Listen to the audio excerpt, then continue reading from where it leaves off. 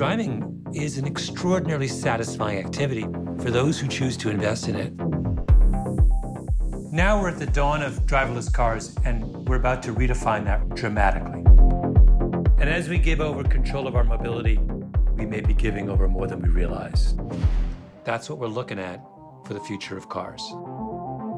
I remember when this was science fiction, and here we are.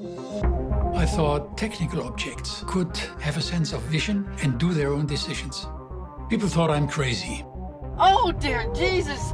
I could never! Ah! No autonomous truck's gonna take my job.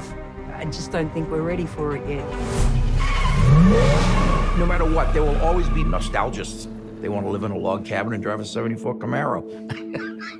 We didn't evolve to spend an hour and a half every day sitting in a metal box. This is technology to give people back time. The question is, how much will we allow machines to screw up? What is our threshold for that?